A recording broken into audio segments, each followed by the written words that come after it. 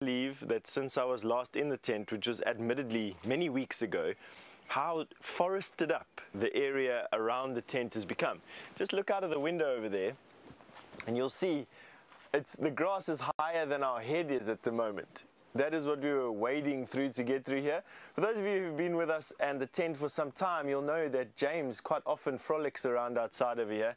I think James he'd need to have platform shoes on or carry a ladder with him to come out of this grass at the moment. But to be honest with you, it is one of the best things about summer is these unexpected rainfalls. Now today we were caught completely unawares, a little bit of a rain shower as Taylor said, and then I even watched the sunrise just before we came live with you. The sun came up underneath the clouds. Herbie, myself, Tristan, Taylor, many years of experience. And of course, Mother Nature just showing us how ignorant and silly we actually are. And